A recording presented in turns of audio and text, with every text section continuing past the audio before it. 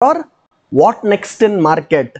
Hi, I'm CA RUDRAMURTHY, author, trader, and trainer, welcomes you to this very special episode of What Next to Long-Term Investors in Market.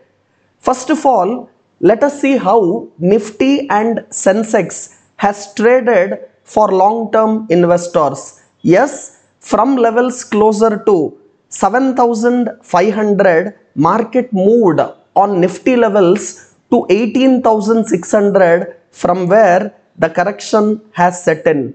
Yes, many are now talking about recession, people are talking about bear market, and yes, people are heavily talking about inflation and interest rate. And beyond all this, the biggest, difficult, and most headed point towards market making a down move is the rising crude oil prices. Yes, Brent crude on an average is right now at around $120 to $125 per barrel. And if you see in the finance budget, when Nirmala Sitharaman, our finance minister, spoke, she has made an estimate that throughout the year, crude will be on an average ranging anywhere between $70 to $75 per barrel. And now the reality is nowhere close to $70 to $75 per barrel, but it is $120 to $125 per barrel. Now the big question, even if crude comes and settles somewhere closer to $100 to $110 per barrel, still compared to the estimates of $70 to $75 per barrel what Nirmala Sitharaman made in our finance budget, still we are very far away. Now we have already seen RBI rising interest rate by 50 basis point and Fed rising interest rate by 75 basis point. And not only Indian Central Bank and US Central Bank has raised the interest rate, many more central banks across the world have taken the same stance. Now the big question, is the inflation peaking enough? Are the central banks taking enough measures to curtail inflation? And more so, is the central government supporting the curtailing of inflation and also ensuring more money is left with people's hand, because this is a supply side inflation which has to be curtailed, and all these measures from central bank and measures from central government, can it give the desired result? Now keeping all this macro aside, let me make it too simple for all those people watching this video who have bought market, and now you will say, sir, my stock is down 50%, sir, my stock is down 80%, what should I do? Is this the time to sell it? Is this the time to average, or is this the time to buy something else new? Watch this video till the end and I'll be making it very easy and simple to you. Point number one, determine whether you are an investor or a trader. Yes, for a trader, stop loss is very important. If you lose more than 20 to 30% of your capital, your first job is to get out of the position, see where you are wrong, not to repeat the mistakes what you have done before. And for a trader, risk management is everything.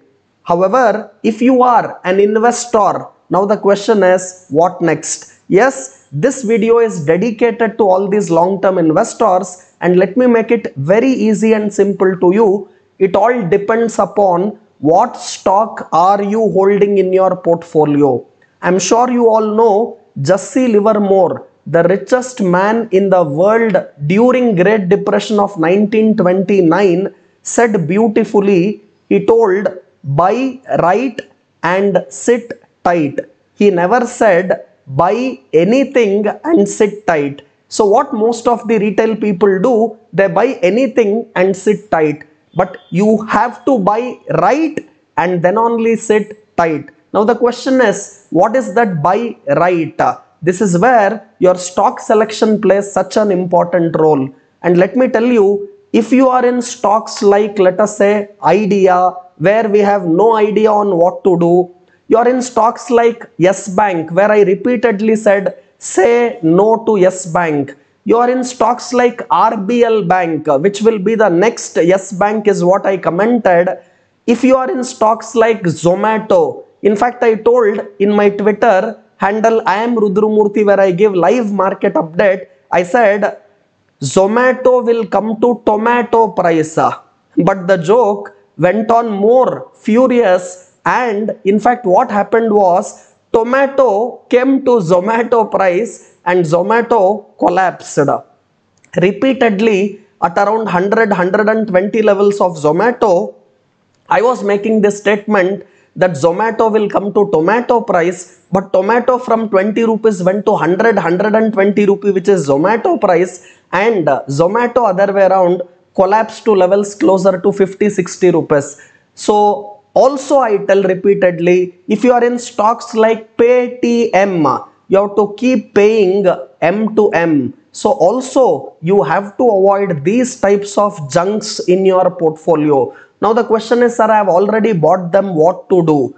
Exit at the earliest time possible and shift to right stocks. That is where buy right and sit tight makes lot of sense. Yes, these are times when you have to move from low quality stocks to high quality stocks. These are times when you have to move from low and let us say junk stocks to blue chip shares. These are times where you have to shift from small and mid cap to large cap. These are times where you have to shift from where you have low value, high debt to where you have higher valuation in terms of comfort, in terms of margin of safety, and you have to move for safer stocks. Now people ask what sectors can do good in the coming days. Yes, for me telecom, for me automobile, for me even stocks from FMCG selectively will do very good in coming days. And let me make a very serious point to you all. People are now talking whether Nifty can come to 14,800, 14,300, or some of them are talking even below 14,000 level. Some of them are talking 12,000, 10,000. Some of them are saying why not back to 7,500, and now all comparisons are coming. Seeing 2008, how was market, what was the PE ratio, what was the technical chart, and see now how is market, and similar thing can now come. All this is there making noise in the market. But let me make it very easy and simple to you. Today, even if market comes to those levels of 14,300, which most of them are feeling it might come, as an investor, let me tell you, currently we are at 15,300. From here, 14,000 or 14,300 is another 1,000 point to 1,300 point. In percentage terms, it is another 7 to 8% fall. No one can catch the market bottom nor the market top exactly.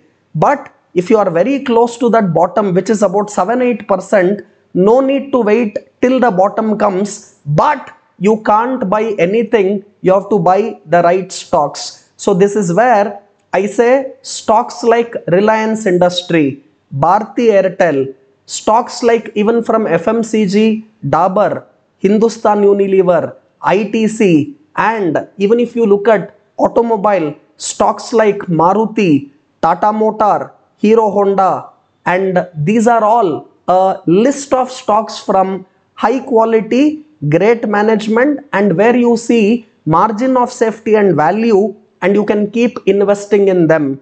And let me always tell you, in highly volatile markets, always I say systematic investment plans, your monthly SIPs will be very good. In fact, this is Rudra's statement. SIP is always a very beautiful technique for highly volatile market and not lump sum investment. So these are times when you have to keep making your SIPs. Let market fall another 7% to 10% from now, no problem. Keep buying these type of quality stocks, but do avoid averaging or even holding stocks like your Yes Bank, RBL Bank, Zomato, Paytm, Tomato, and these category of stocks, and I can keep naming some more of them. Wealth is never created by these stocks, they are always destroyed by these stocks. This is where you have to understand making money is easy provided you learn and understand. And I'm sure this video has helped a lot of long-term investors to understand that it is not buy anything and sit tight, it is buy right and sit tight. I'm sure so much of content I've given to you in this video, which you will forward to a lot of your friends who are worried on what next in market. And I've also suggested some stocks to you where you can start building your portfolio, but still mid and small cap also looks very attractive, but you have to be very clear in the stock selection process there, and lot of mid and small cap stocks are available at mouth-watering price. One thing I know, I may not know where the bottom is, but I know next 1 to 2 years, if you buy quality stocks now, you will make tons of money. Also, last a disclaimer, I am a chartered accountant qualified, plus I have 19 years of experience and still going on in market. And let me tell you, you have to consult your financial advisor before taking your decision. I've given all the stock names also for which you have to understand the risk lies in your end before you take these positions. Do consult your financial advisor for the same. And I'm sure this video has added a lot of value and content to you. And I will come with more and more videos like this. Do write your comments below. And even if you have any questions, any queries from your end, and any topics on which you want me to cover future videos, I want you to write that right now in the comment section below. And I want you all to support and join hands with me by forwarding this video. You are also part of spreading the right financial literacy among people like you who are watching this video. Thank you so much for watching. Signing off, Rudramurthy.